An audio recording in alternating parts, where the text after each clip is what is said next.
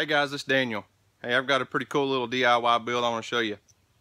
Something that you may have never thought of using in your garden. And that's this right here. You see that? What in the world would you use this for in a garden? That's a paint roller.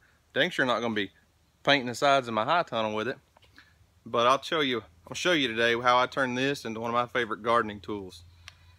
It's very simple, very cheap, quick, easy build, and it'll turn into something you really like too, I promise you. Okay, this is basically a 4-inch paint roller. You can use about a 4-inch, 6-inch.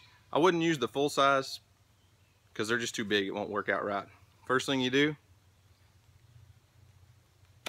take that foam roller off. See that? Now what I'm going to do is I'm going to grind this down. It's round right now. I'm going to grind it down flat, put a little bit of a cutting edge on it. Now I'll show you how I do that. Super simple. And then all I'm going to do is just screw a broom handle onto that right there. Put a hose clamp on this because this will be a pressure point and you'll break that plastic using this thing as a hoe. But super simple.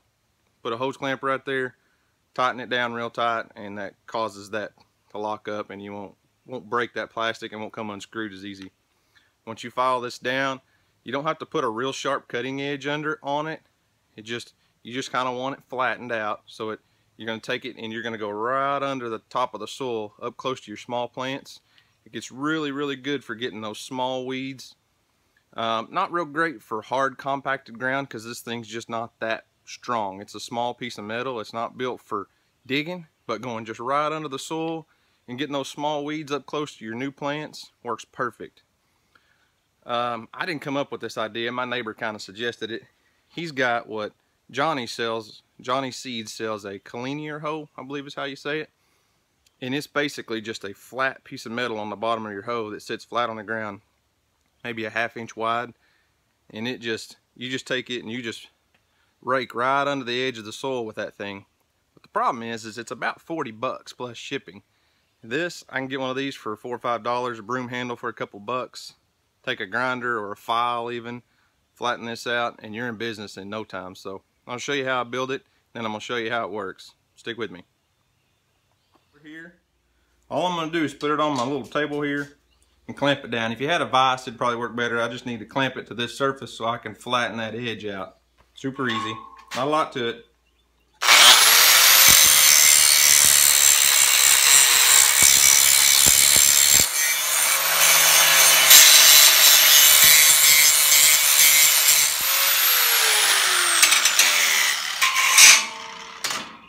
Just be careful you don't shave off too much material or you'll end up with a piece of metal that's too thin and it'll break on you. You're just going to flatten out both sides and make that just a thin piece of flat metal is all you're trying to do.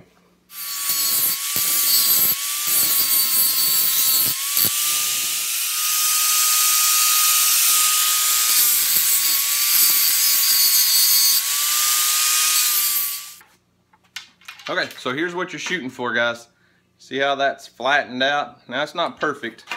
I will say I might have gone a little thin right here and it's a little thicker over here, but it's still plenty strong. It'll work just fine. Still a little hot, golly. So that's what you're going for. You're going from this rounded piece like this to a flat piece like this, so it'll slide under those roots of those plants and you can just pop them right out of the ground. Okay? So here's a little warning. If you're not an experienced DIYer, you may want to find somebody else to do this next step for you. Building this thing is complicated, okay? So here's what you're going to do. Find somebody who can build something, because this is hard stuff. All right? You're going to take a hose clamp, just a simple old hose clamp. You're going to put it over the handle of your paint roller, just like that. Here's the hard part. Put your broom handle into the paint roller. Tighten it down. Take that hose clamp and put it right over where your threads are at, because that plastic will break if you put too much pressure on it. Another tough part right here. Tighten the hose clamp. There you go. Done. Difficult right there. Anybody can build one of these things. Okay guys, you ready for this? You want to work this thing as vertically as possible. Stay right over the top of it, just like you're sweeping with a broom, okay? This thing is perfect for if you've got drip line irrigation. watch this, you can go right under that drip line and you can just rake those weeds out just like that. If you need to dig just a little bit of light digging, you can use the point. But otherwise, you're just going to hold it up and drag it right under those roots. See, that grass just comes right out of there. You can go in and just pop that grass right out. Super, super simple, guys. Super easy. Here's another row. Lots of grass coming up in between all my tomato plants in here.